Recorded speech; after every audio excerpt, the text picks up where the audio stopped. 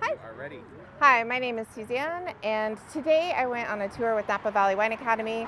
We went to a cooperage house, which was probably my favorite thing. It was so interesting to see and be able to smell the smells in the barrel that you actually get in the wine. So I think that was my favorite. We also went and visited 3 other wineries, did tastings, got to go out in the vineyard and see the soils and why everything works and doesn't work. Got to see the cellars. Got to talk to the winemakers about why they pick and choose the barrels they do, why they grow their vines the way they do. So it was a very interesting, very hands-on, and it was wonderful.